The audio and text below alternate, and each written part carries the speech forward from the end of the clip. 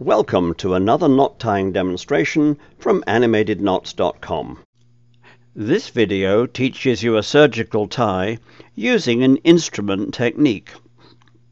With the short end of the suture away from you, position the forceps across the vessel.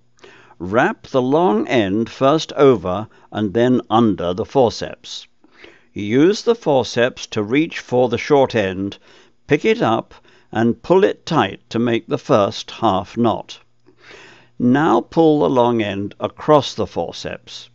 Again use the forceps to reach for and pick up the short end. Pull tight to complete the square knot or reef knot. For security, this knot is usually followed by more half knots. For more information about this knot and many others, and to learn about our mobile apps, please visit animatedknots.com.